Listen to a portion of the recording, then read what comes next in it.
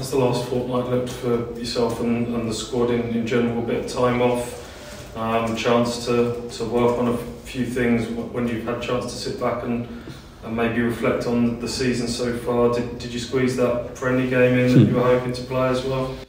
Yeah, we a balance of training, and the players had last weekend off. But no, in general we've trained well.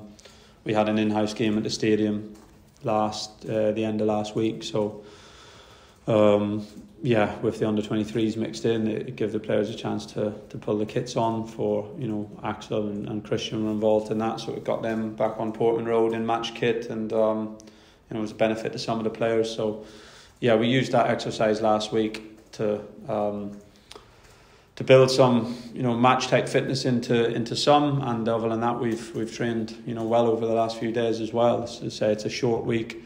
We haven't got the full group back in yet, so we won't until the full group with Elkin we won't see before Rotherham, but we're still waiting on some returns, and we travel tomorrow, so it's definitely a really quick turnaround on this one. But thankfully the players who have been here have trained well, prepared well, and the players coming back in are coming back in, I think, to a well focused group. I was going to ask you about Axel. Is he getting close to being involved now? You've obviously treaded quite carefully with him so far. Yeah, we'll certainly, hopefully, see him over the next couple of weeks. I'm not going to involve him on Friday. He played 60 minutes in the in-house game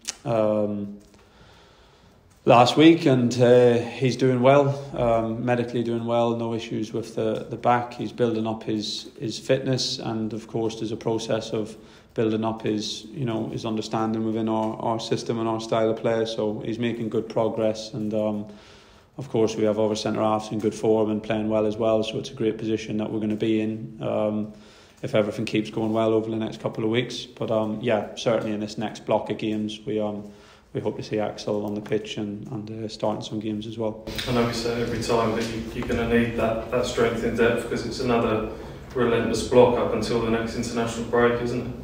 Yeah, it's really intense blocks, and then a couple of weeks without the game, so it's quite different. But we're again looking at six games really in the next 3 weeks. Of course, staying in the cup, adds to that schedule as well. But that's what we want. We've got a big squad. Everyone wants to play. Everyone's training well, and deserving to be involved in games. So we're happy to have the games.